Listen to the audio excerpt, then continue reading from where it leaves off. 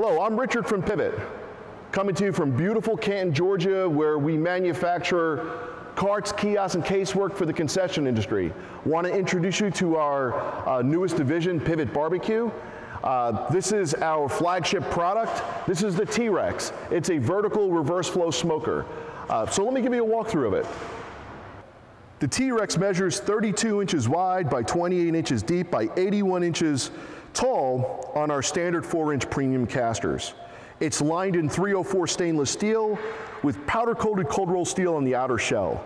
It contains up to 3 inches of ceramic insulation with a rating of up to 3,000 degrees Fahrenheit, which is extremely important to hold temperature no matter what the weather is outside or in, but also keeps the outside shell from getting too hot.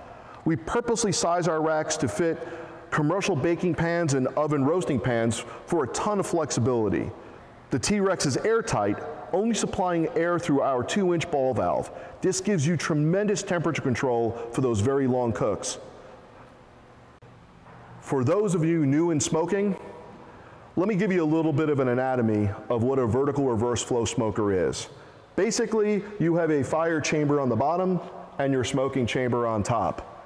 Typical vertical smokers, the smoke will come out of the fire chamber onto some baffle plates and then actually enter the smoking chamber from the bottom and then exhaust out wherever your exhaust chute is up on top.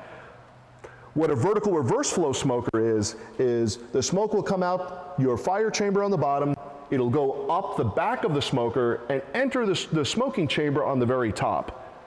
This is extremely important because it also reduces the temperature of that smoke down without having a tremendous number of baffle plates to be able to get that temperature, to get down to that optimal smoke temperature, right? So, but once it enters that smoking chamber, it penetrates through all of the trays until it gets to the exhaust chutes on the very bottom of the smoking chamber. Then the smoke is directed through the inside of the shell of the smoker up and through the exhaust.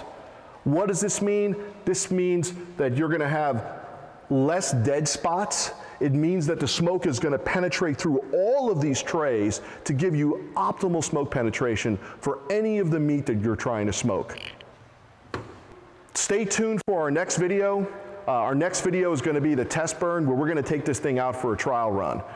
We're gonna go in and see how the smoke runs. We're gonna go and take it to high temperature, see if we can't break this thing.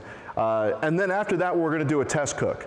For those of you interested in buying a T-Rex, we're gonna be offering pre-order discounts for those of you willing to give us some feedback on your experience with the T-Rex, what you like, what we can improve.